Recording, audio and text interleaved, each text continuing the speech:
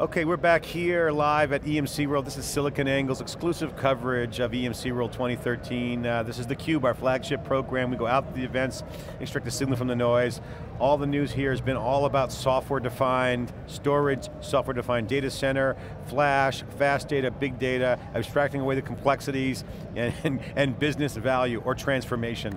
I'm John Furrier, the founder of siliconangle.com, and I'm joined with my co-host. Hi everybody, I'm Dave Vellante of wikibon.org. Praveen Akkiraju is here. He's the CEO of VCE, two-time, at least, CUBE guest. We had you on, Praveen, at EMC World last year. Thanks for coming back on. Yeah, absolutely, pleasure to be here. Yeah, good to see you. So it's almost a year in for you. So tell me, what'd you learn? You know, surprises, you know, sure. The good, the bad, how have you applied what you learned? You know, give us your take. You know, I think it's been an amazing ride. You know, when I kind of came into this, you know, we were looking at this as primarily a solution for us to help accelerate, you know, deployment of Cisco and EMC technologies. But you know, what I found was, given the tremendous amount of change that we have going on, I mean, just the announcements this week, you know, at Open Summit, OpenStack, right? Every week you have something new going on in the technology space. Huge amount of disruption. You know, a lot of our customers are dealing with tremendous amount of complexity. And the real value proposition that VCE was able to bring to the table was a fundamental simplification of a core piece of the data center infrastructure, right? And we've been able to do that now systematically over 600 customers, and that value proposition is something that resonated tremendously. The biggest surprise for me was the level of customer loyalty we had. You know, I worked with customers in the enterprise and commercial service provider space. I got to tell you, this set of customers that VCE has are absolutely the most loyal, and it's a testimony to the team's tremendous you know, performance and focus on customer experience. Praveen, right? we've been following VCE for a while. One thing we have noticed is the customer loyalty, but they're big names, so it's not like small little proof of concept. You have big customers in complicated production environments. Right. So let's roll back the clock a couple of years. Tell us what's going on now vis-a-vis what was going on just 2 years ago. I mean, you know, obviously virtualizing SAP is one element of it. Sure. It always scales into other use cases. What is the current state of these customer deployments? What's growing? What kind is not growing? What have you guys learned, and what are you doubling down on? You know, the initial stages, most of the VCE, you know, Vblock deployments were around, you know, specific sort of use cases, specific applications that a business unit might have within a company, right? They said, all right, you know, we need to get this thing up and running quickly, prove yourself that you can actually do this in the time you're saying, in 30 to 45 days, and we'll give you a go, right? So a lot of the deployments we initially had was a specific application use case. What we're seeing now is a fundamental change in the use case. And we've broadened our customer set. We started off primarily with large enterprises, Fortune 500, but now we're getting a lot of traction with service providers, systems integrators, as well as, you know, going down the chain into the medium and the small businesses as well with the launch of new products, which I'll talk about in a little bit. But from a use case perspective, we've gone from delivering specific applications to being a core part of data center consolidation projects, you know, application replatforming, right? You know, cloud deployments, if you look at it from a service provider perspective. So, you know, we're now accepted as a fundamental way to develop the next generation data center. Go ahead, sorry. Now I was going to say, so in support of that basic inflection we saw in February, we basically had our biggest ever product launch where we basically doubled the size of our product portfolio. You know, the high end, we doubled the performance and introduced 2 new Vblock systems, the 100 and the 200, which allowed us to go after emerging markets, small and medium businesses, as well as, you know, expanding the footprint for large enterprises. We've created unique intellectual property in terms of software, and the notion there was, you take this notion of simplicity of the infrastructure to the operational level. So that was Vision Intelligent Operations. And then we introduced our first specialized system where we're now talking about how do you accelerate the deployment of applications in the data center. SAP HANA being the first instance of that. Well, that IP move is big for you guys. Absolutely. You know, culturally, you sort of become more than just a sort of reseller of others' equipment, right? Yeah, we think of ourselves as a solutions company, right? And we're in the business of basically facilitating that journey towards that next generation data center cloud. Praveen, you know, you guys have an interesting product. It's at the high end. It's an executive sell. It's a C-level kind of sell. Absolutely. And we've talked to a lot of CIOs over the past 6 months. Dave and I are trying to understand the hyperscale, software-defined data center, and all this kind of nuances. And one thing we've noticed is that they're really attracted to the shiny new toy. Right? You know, hey, this is OpenStack, HANA. You know, all these things are out there, get their attention. Yes. So they get all excited, intoxicated by this new, the trends, and big data, among other things, and they're legitimate trends. Sure. But when it comes down to it, it's like, oh, they go back to the ranch, and they're like, okay, how do we deploy this? So, one, you got a dynamic of a market that's pretty active in terms of new capabilities, transformations. We're seeing the marketing here. Right. But one thing that comes back down to is all the CIOs is the ones that are doing the best projects are about time to value. Can you share with the perspective of how fast you can get to showing the customers the value? Like, is it weeks? Is it days? Is it months? I mean, what are some of the recent data points you can share on that? No, it's a great question, and I think at the end of the day, you know, rubber hits the road, right? There's an ROI, and there is an investment case that the CIO needs to make. So we think of this in kinds of couple of buckets. So the first, obviously, is what we call time to business, which is the amount of time it takes for the customer to stand up the new infrastructure. And this is material in a lot of ways. Now, if you take a look at you know, someone like a Visa, right? They wanted to get the mobile applications into production rapidly. It was a competitive imperative for them. And we were able to get that thing up and running in a couple of months as opposed to the 6 months plus time frame that they had originally planned for. So their plan was what, 6 months?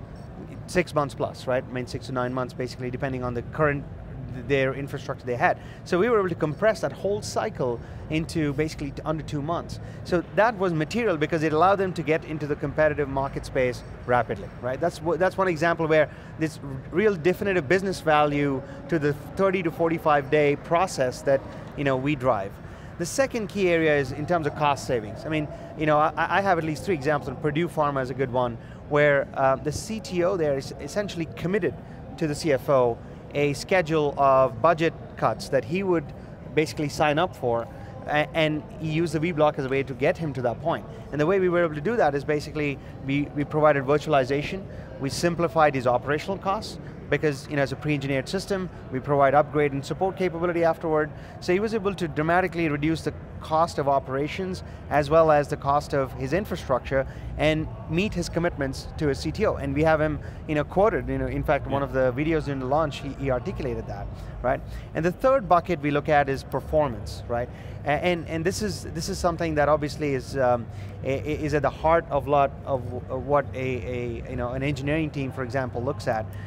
The way the applications run on our infrastructure, we do a lot of engineering back-end work, which essentially allows us to provide very specific guidance in terms of tuning of performance parameters, and that enables, you know, in case of a bank in Australia, they basically told us, look, we recovered the cost of the Vblock within 6 months because of the performance gains and optimizations that they saw, which allowed them to decrease the amount of software licenses they had to procure. Right? So that's another example of how we provide value. So when you kind of look at it, so let me dig into that, because one of the things that's come up, we were just on day one here at EMC World, we interviewed the CEO of a company called Service Mesh. Yeah. And he made, I know they're kind of in this orchestration layer, but they're in the same kind of area you guys are playing in. He said, we saved a customer over $100 million. Yeah. And I'm like, oh, okay, come on. Yeah. He was firm, no, we have proof points. Can you give any color to order of magnitude kind of cost savings you guys are seeing with VCE? Yeah, absolutely. So depending on the customer use case, we've seen anywhere from 2 to 3x cost savings. So this is basically comparing a Vblock based deployment versus a traditional deployment or a competitor's deployment, right? And that the cost savings there is inclusive of the operational costs, the efficiency costs in terms of, you know, time to value, right? As well as, you know, we, from a pricing perspective, right, where the way we configure things, we're more optimized, right? Virtualization is a huge game changer for us. UCS by far is the highest performance and the best architecture from a service perspective, which gives us a huge amount of advantages in the area. So I would say 2 to 3x is kind of what we've seen as an average. Of those 3 variables, time savings, cost savings, and performance, which ones do you say that you slam dunk, no problem, you know, any issues in terms of people understanding them, and which ones do you see are the ones that you think people don't really understand or need to understand about? I mean, is it the time savings piece, or is it the cost savings, or is there one that you could dial up and say, you know, amplify more? You know, one of the things obviously, when you talk about cost savings, I mean, as you said, right, there's always a question mark, really, I mean, Yeah. Can you actually do 2 to 3x cost savings? So, we There's in fact have skeptics in that area. I mean, even if it's legit cost savings, like, what are you, it's a number game, and show me real numbers. Yeah, fairly so. I cut my teeth, in the service provider space, right? I sold to large telcos, and trust me, I mean, you talk about cost savings, I mean, they really have a very rigorous process. They have explicit negotiators. So what we do basically is, we have a TCO tool, right? So we provide the TCO tool to the customer for them to input their parameters, and then we're able to, in their own use case, we're able to demonstrate the kind of savings, and then we back that up when we actually deliver it. So a lot of times I think the cost savings aspect of it is, it could be just a marketing number I could throw out 2 to 3x. It really is, there's a method behind the madness in how we deliver it. I mean, we've now ironed out the time to value, time to business, 30 to 45 days. We've done that consistently over 600 customers. We have customers like Skyscape, for example, who bet their business on the fact that we can deliver in 30 to 45 days, right? They're a startup, they provide cloud services to the UK government, right? And the chairman was there, I was meeting with him yesterday, and he said, Praveen, I'm depending on you guys to deliver this thing in 30 to 45 days, right? My whole business plan depends on me executing that fast. They're fundamentally changing the agility of services they're able to provide. So I think, a lot of times, this is the reason why we have the loyalty, right? It's a complex sale because converged infrastructure is about bringing things together. Well, can I put it together myself? Somebody else has a similar value proposition. But once the customer comes on board, we are able to back up our claims, and that's why we have that 65% loyalty, right? Praveen, I feel like we're entering the third phase here of this whole converged infrastructure. 2009, 2010 was kind of the early adopters. You have to prove it to me. 2010, 11, early 11 or 12 even was, okay, we're gathering proof points, we're gaining validation. Right. And now we're entering sort of the third phase, which I don't know what you call it, maybe it's the exploitation phase. Yeah. So what are the things that, first of all, do you buy that sort of phases, and, Sure. and what are the things that you all need to do to take advantage of that next wave? So you're absolutely right. I mean, I think, we feel like we are spending less time convincing customers that converged infrastructure is a viable way for them to build their data centers. We're having lesser conversations about, we can do it ourselves better, is it cheaper, et cetera, right? Most CIOs, even down into the ranks, are now understand the value of converged infrastructure. So the next step here really is about, what our customers are talking to us about is to say, great, I'm building a brand new data center, I'm insourcing, bringing it back, or consolidating data centers, we're doing it on the Vblock, right? Now what else can you guys do for us in terms of taking this notion of simplification, right? Can you train my folks to operate in a converged infrastructure environment? Because one of the things we don't talk about is, the talent needs to evolve, right? To be able to deal with all these capabilities. And in a lot of IT shops, I mean, you don't have uniform availability of talent that understands everything that's going on, right? So we need to do a better job of trying to give our customers the support system to then start getting the maximum benefit out of the converged infrastructure.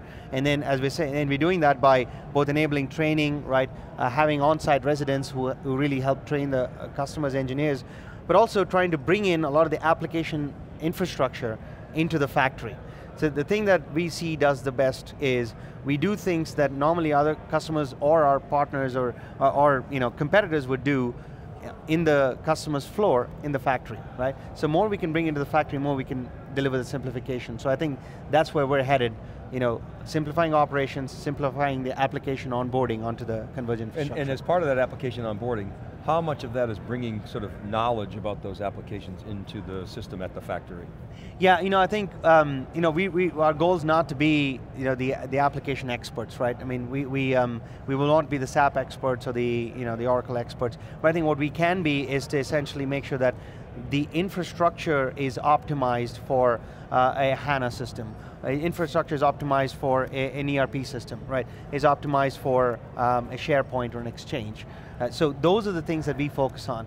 We can build in the application performance management tools so the customer can then, once they get the Vblock, they can use those tools to better optimize their performance and deliver things. So we're in the business of delivering the infrastructure that supports and facilitates easy application onboarding. Our goal is not to try and be the application experts. Right? All right, Praveen, we get in the hook, but I'll give you the last word. Any final thoughts that you want to share with us? No, for us, 2013 is an exciting year. There's a lot going on in the market space. We feel like we have a lead in the market.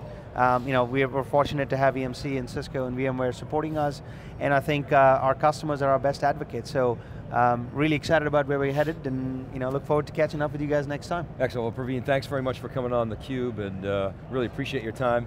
Keep it right there, everybody. This is theCUBE, SiliconANGLE's production from EMC World. We're live in Las Vegas, day 3. We'll be right back with our next guest right after this.